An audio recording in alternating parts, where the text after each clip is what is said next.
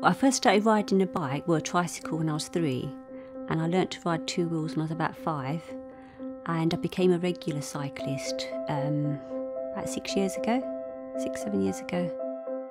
Hi, I'm Maryam, and I'm a breeze champion for Leicester. Even now, 6 years on, I still get people standing on corners just watching me go past. I'm a breeze champion because I want to see more women riding bicycles, and especially women from the BME communities. Some of them are afraid of what people are going to say. A lot of it is to do with how they're going to be seen, and a lot of it's to do with being laughed at, made fun of, or she shouldn't be doing this, or this isn't an appropriate activity, when in fact it is.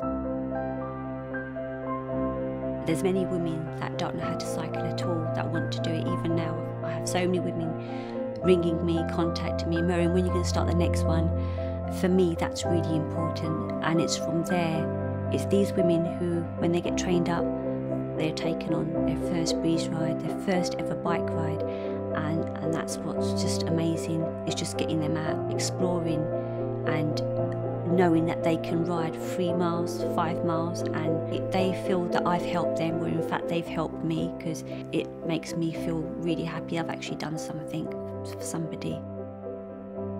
I've been able to tackle a lot of those negativities and those attitudes that are out there. I stand up for women cycling, and I'll carry on doing it.